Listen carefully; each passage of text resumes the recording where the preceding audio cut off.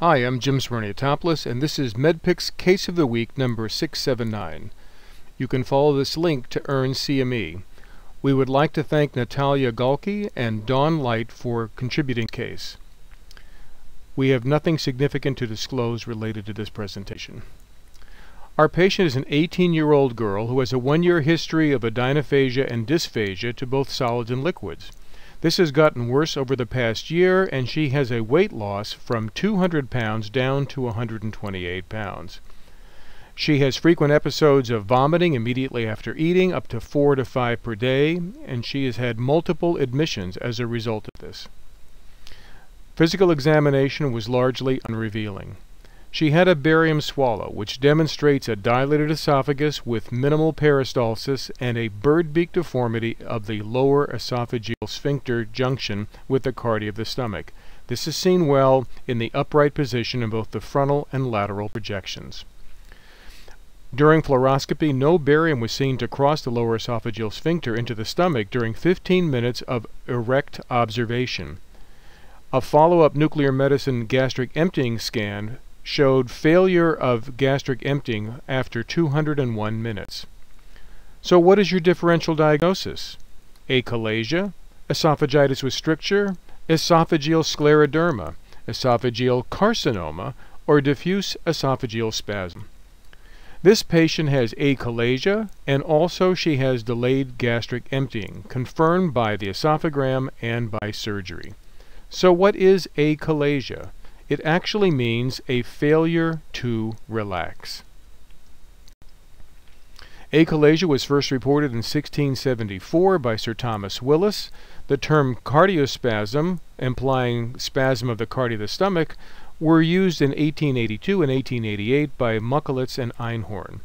3 centuries of research has led to an understanding of the myenteric nervous system. These patients have peristalsis of the esophagus plus a failure of relaxation of the lower esophageal sphincter. This is due to a selective loss of inhibitory nitrergic neurons. These are the cells that have nitric oxide synthase, with preservation of the cholinergic innervation. Achalasia has an incidence of approximately 1 to 5 per 100,000 individuals and a prevalence of about 8 per 100,000. It typically presents in young adult patients just like ours, and there is no gender predilection. Most commonly, the patients have primary achalasia, which is due to this dysfunction of the myenteric plexus. Some patients have achalasia secondary to Chagas disease or to a gastroesophageal cancer causing a constriction. The diagnosis can be based on barium swallow showing a dilated esophagus without peristalsis, stasis of contents in the esophagus, and the classic bird beak narrowing at the GE junction shown here. Esophageal manometry will also confirm aperistalsis and will demonstrate increased lower esophageal sphincter pressure greater than 45 millimeters of mercury. There will also be a failure of the normal physiologic relaxation of the LES during swallowing. Pathology will demonstrate a decrease in the inhibitory neurons, a T-cell inflammatory process. Some patients have an eosinophilia of the muscularis propria, and patients may both have an increase and decrease in the muscularis propria and muscularis mucosa. Again, we can see here the classic smooth narrowing concentrically applied at the junction of the lower esophageal sphincter with the cardia of the stomach, and this has been called the bird beak deformity, very classic and suggestive of achalasia.